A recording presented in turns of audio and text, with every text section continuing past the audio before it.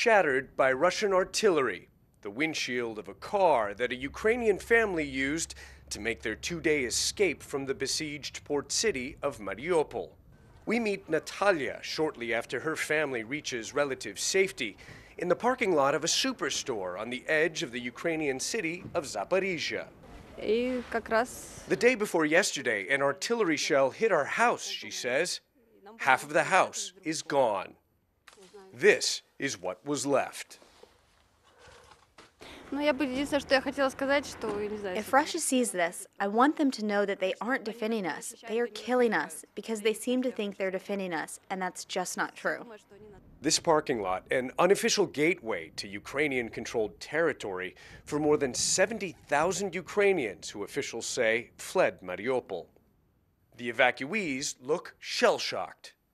They arrive in vehicles draped with white rags and signs that say children, and some, like 4-year-old Alisa Isayeva, show up in yellow school buses. They were bombing us, she says. Bombing us with planes and tanks. Alisa's aunt Lilia says she suffered from a concussion for days after a strike hit her home. We walked among corpses. There were bodies under the evergreens, soldiers without heads, without arms. They are lying there. Nobody is gathering them. There was such fear that I felt like I was underwater. I wanted to wake up, and now I'm here, and this feels like some kind of a dream. Inside the superstore, volunteers and the city government are trying to help.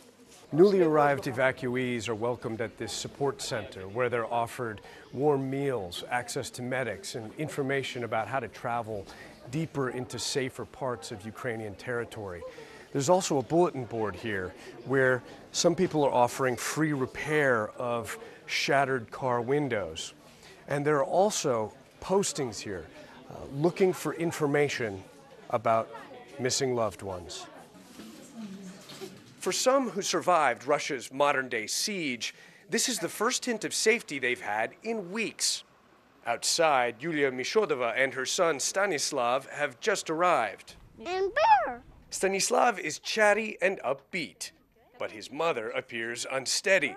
When Russian warplanes bombed, she says, the family hid under the dining room table, surrounded by pillows.